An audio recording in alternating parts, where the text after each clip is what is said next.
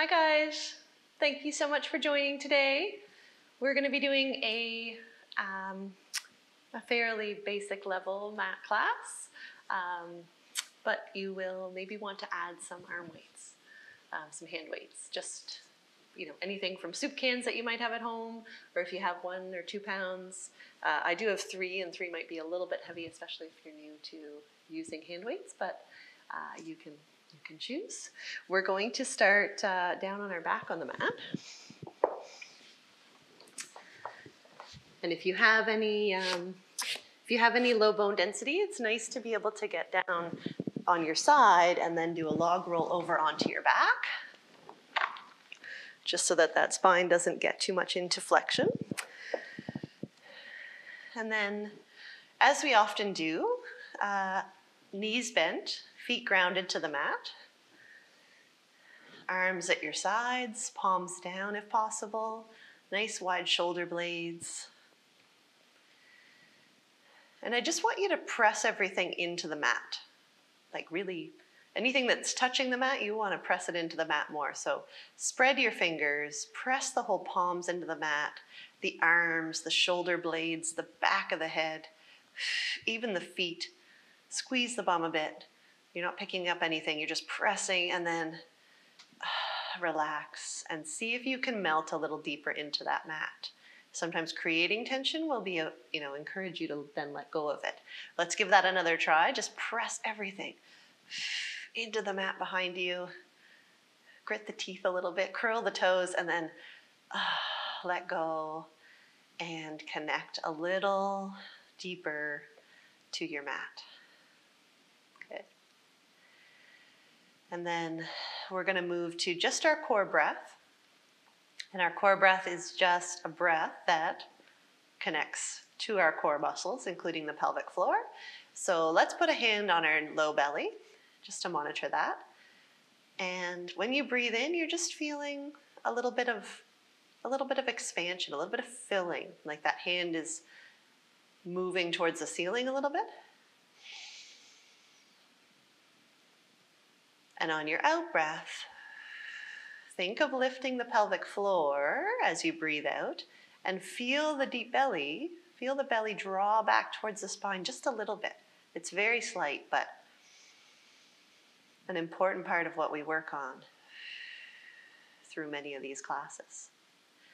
And just try to get that breathing rhythm nice and even inhale, even exhale. Breath in. Try to feel the ribs widen and that air go deep into the low back and pelvis as you breathe in, and then as you breathe out, feel that activity already in the core. Nice. Good. And then on your next breath, breath in to prepare, out breath, draw up with the pelvic floor, in with the belly, same breath. At the same time, let those arms go back, overhead. And keep the whole spine, the rib cage, nice and connected to the mat. And then breathe the arms down by your sides. So exhale, arms overhead. And inhale them down by your sides. If you reverse the breath, there's no real worries in that. The only reason I'm cueing the out breath as the arms go overhead are so that you can help yourself to hold those low ribs back. So many of us, if we're tight in the shoulders and we want to get the arms back, we'll lift the ribs off the mat. Right? So you'd like to, when the arms are down at your sides, feel as much of the back of the rib cage on the mat as you can. And as the arms go overhead, there's no change there. We're not looking for a shift in the rib cage. We're looking for mobility in the shoulders here. Let's just do 2 more like that. This is a nice warm up for the arms, the shoulder, the core, our breath. Perfect. And Hold this one with the arms overhead at a position that's comfortable. If you have shoulder pain, then just back off a little bit. Take a breath in, and on your out breath, you're lifting the pelvic floor, you're drawing in with the belly, you're keeping everything still as you bring the right leg up to tabletop and lower it back down. Switching to do the left side and lower back down. And just try to feel, with the arms overhead, this is a little bit of difference through our core. This is the leg to tabletop is a basic exercise that we do. But having the arms in that overhead position does make you already have to control with the bigger abdominals a little more. So in this alternating movement, right to left, you're seeing, does the pelvis stay still? Do you feel a little rock side to side? Do you feel, as you raise one leg, that you press down into one arm a little bit? You're paying attention. It's that awareness of how your body is moving. And maybe you can't change it right away, but your intention is there to improve. Beautiful. Last one. Lower that leg, lower the arms. And then just a little bit of shoulder blade movement. So breathe in and slide the shoulder blades up towards your ears. And exhale. Slide the shoulder blades down, reach the fingertips towards your heels, and repeat. Inhale, shoulders rise up.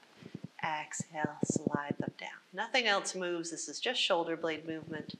Keep the head and neck nice and still. So there's no lifting of the chin as you slide the shoulder blades up. That's one of our movement patterns. You're keeping that long, elegant neck. Last one, shoulders up, and then slide the shoulder blades down. Beautiful, good. And then you can take your weights in the hands. If you're using them, you certainly don't have to. And we're going to start with the elbows bent, right?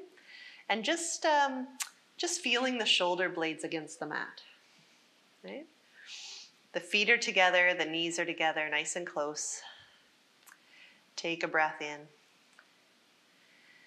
And on your out breath, you're going to let both weights open out to the side, just as far as they can. There might be a different side to side. And then exhale, bring them back up.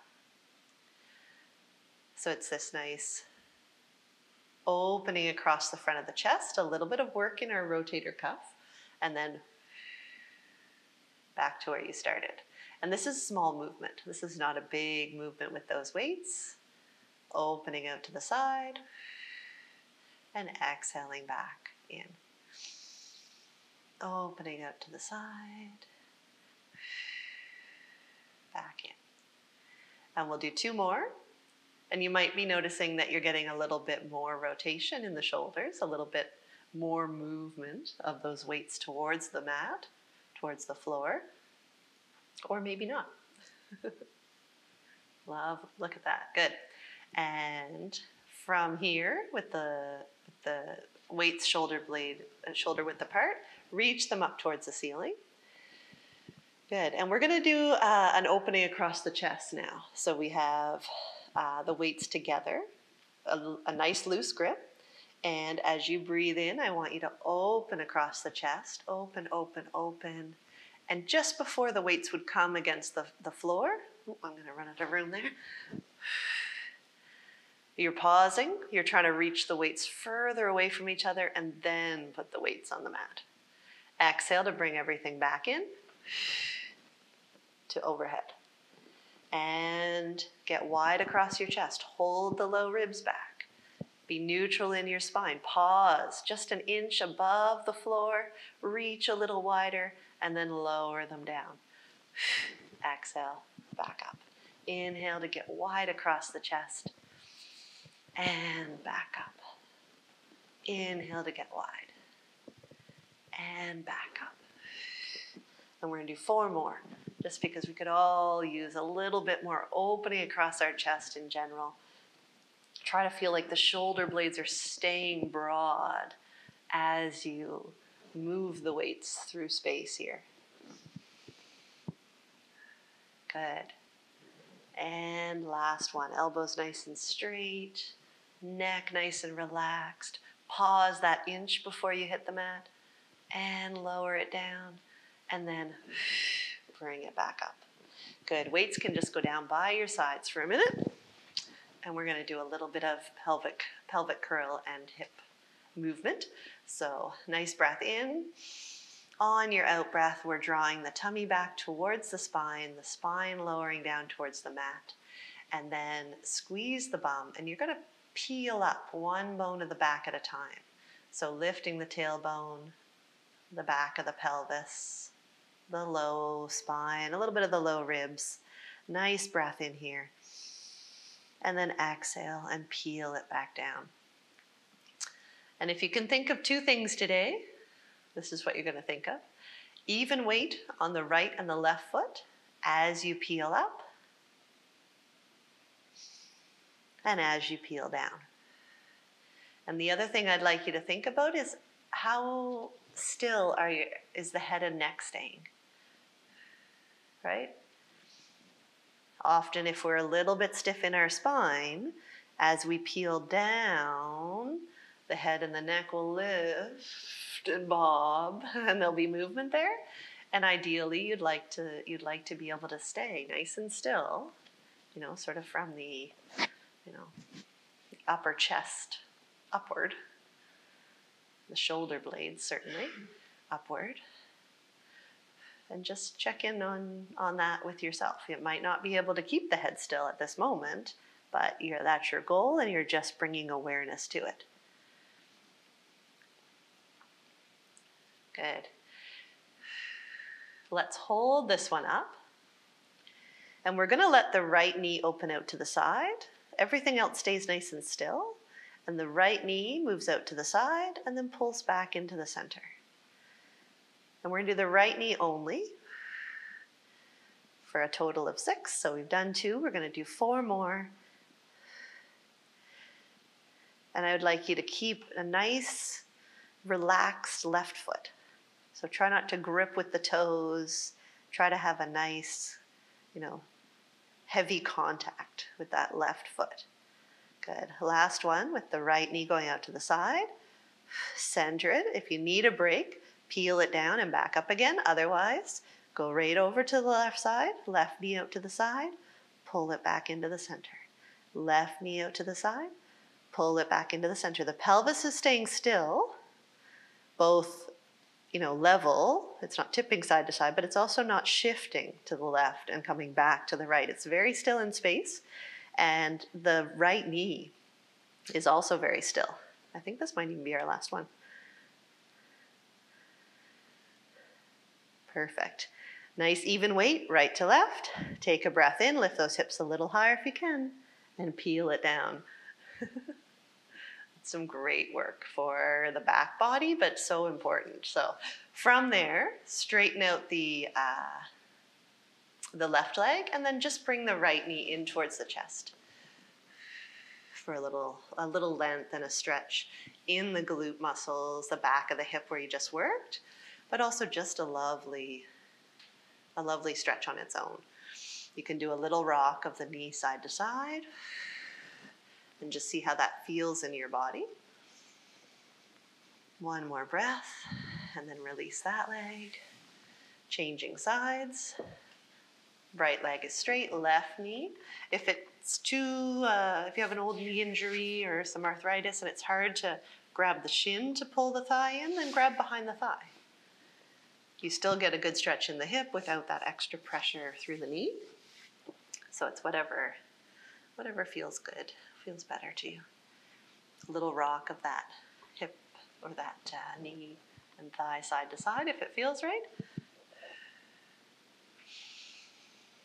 And just a nice even breath still happening. Good. Perfect. Good. And basic level class. We're going to challenge ourselves a little bit today. We're going to put our hands on the hips, and we're going to straighten out the left leg and see if those hips stay level. And with the right leg, we're going to bring that up to tabletop. So even in the movement of bringing the leg up to tabletop, drawing with the belly, feel that pelvic floor lift, feel the low ribs stay back, and that leg comes up to tabletop. Sometimes that alone is hard for us, right? Feel that the bony pelvis has stayed still, or if you don't want the hands there, that's fine too. But we're going to try to circle the leg, circle the thigh, without moving the bony pelvis. So we're going to try to bring that thigh across the body a little bit. It won't be a huge circle generally.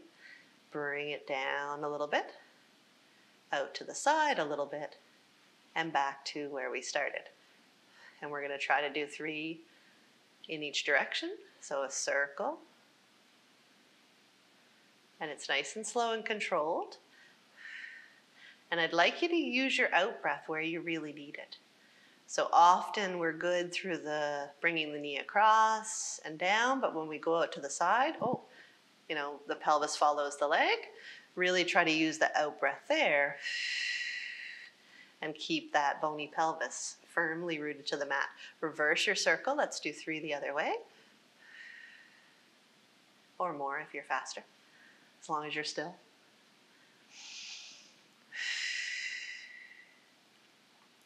And just feel the rest of the body staying nice and still.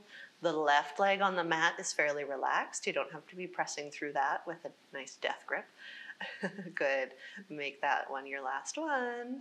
And hug the knee just briefly in towards the chest. Release that right leg.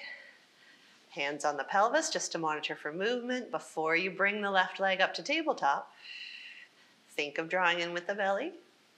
Think of that pelvic floor lift. And then when you're ready, start your circles, thinking about it's the thigh that moves. The thigh moves across the body, down, out to the side, back to the center. Or if you like, you can think of the kneecap tracing a circle on the ceiling. That often helps. And last one in this direction.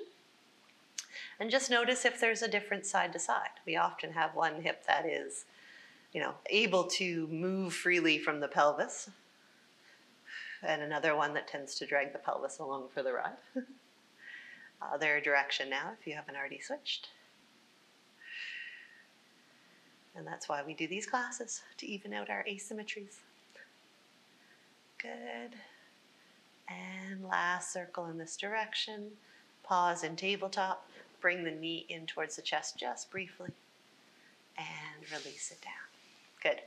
Let's bend the knees again and have the feet grounded to the mat. Back to taking our hand weights. And we're going to do a little scissoring with the hands, and you have the option of leaving the legs alone or adding in a little bit of leg movement, right? So we're going to take the arms up to shoulder width apart overhead. Make sure the shoulder blades are still on the mat and not reaching, too much towards the ceiling. You're broad in your chest. And the scissor is just the right arm going overhead, the left arm lowering down, trying to keep the right shoulder away from the ear, and switching. So if the arms alone are a little bit hard, then just work on this. We're trying to keep the rib cage nice and still. You don't want to feel the spine, arching more or rolling off to one side. And if you want to add the leg, then we're going to bring the right leg up to tabletop and do a little repeater with that right leg. So the right leg is going to lower as if the toe is going to tap the mat and pick back up. As we scissor, and we're going to do 6 on the right and 6 on the left. So here we go. So a nice scissor, right toe tap, and switch. Right toe tap, scissor, right toe tap, scissor, scissor. Good. Is the head and neck relaxed on the mat? This is your last one with the right. Good. Lower the right leg, bring the arms back to shoulder width apart. Left leg up to tabletop, scissor, and tap. Scissor, and tap. Scissor. I like this because it makes you pause at the end of your scissor, right?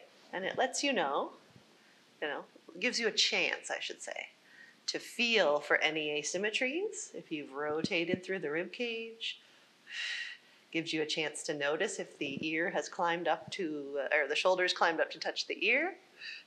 Do we have one more here? I think we might have done 6. Let's do one more just in case. Tap. Beautiful. Lower that left leg. Bring the arms back to be shoulder width apart. And here you can either take both weights,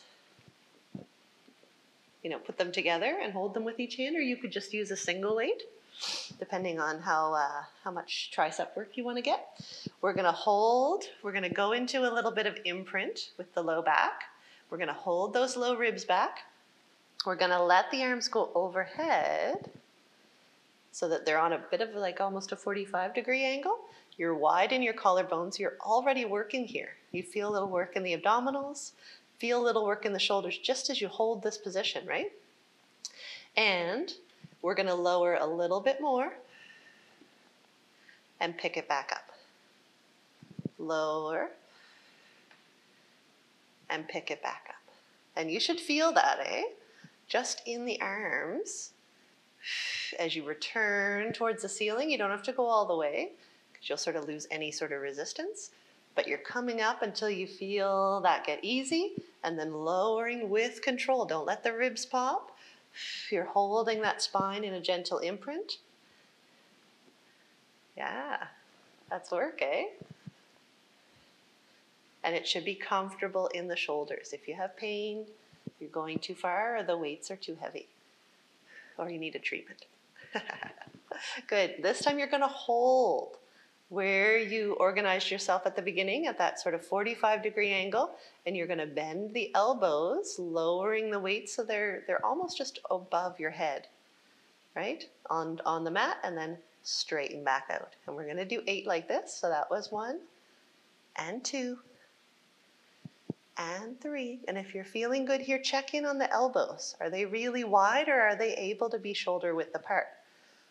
So that you're really working the back of the arm, the tricep area. Good. Who's counting? Aha. Let's do 3 more. We're probably doing more than 8. 2. Beautiful. And 1. Lovely.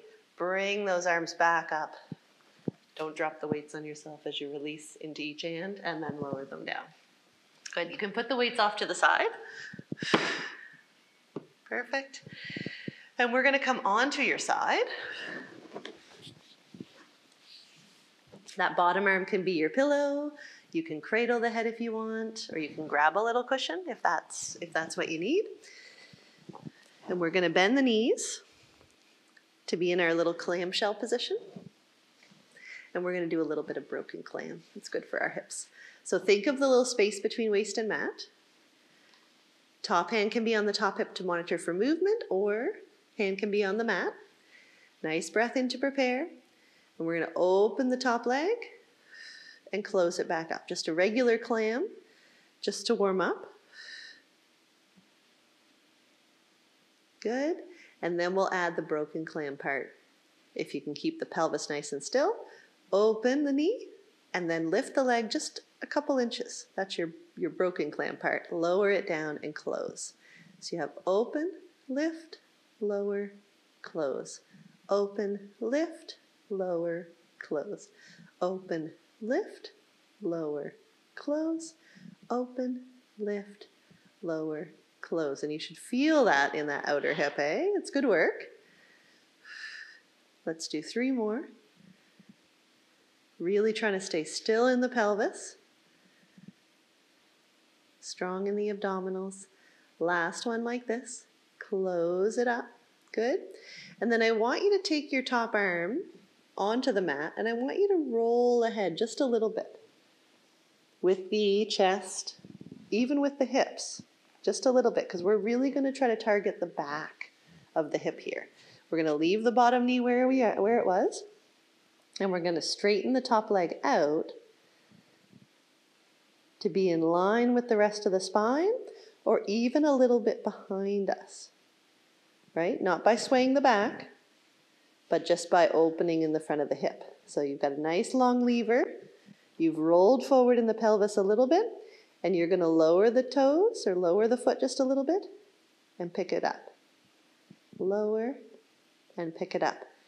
And here you're just really trying to feel that, not at all in the front of the leg, but really more in the bum, in the glutes, in the back of the hip. These are good pelvic stabilizing muscles. They're in relation to the pelvic floor. Great for balance.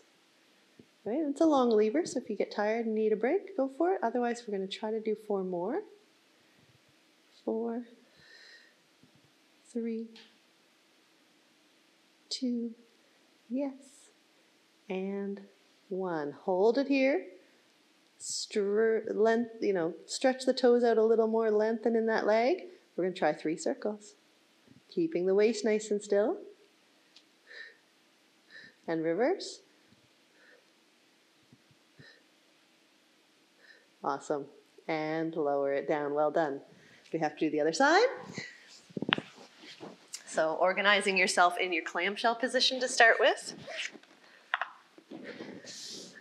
Bottom arm is your pillow, or getting that cushion if you need it.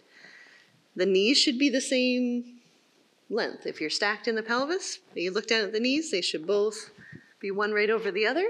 Have a little space between waist and mat, like think of picking up that lowest rib. You're already strong in the abdominals before you start. And then just 3 clams, regular clamshells, to warm it up. Good. And then we'll go into our broken clam. So we have open, lift, lower, close. Open, lift, lower, close. How does that feel one side to the other, eh? Maybe it feels great.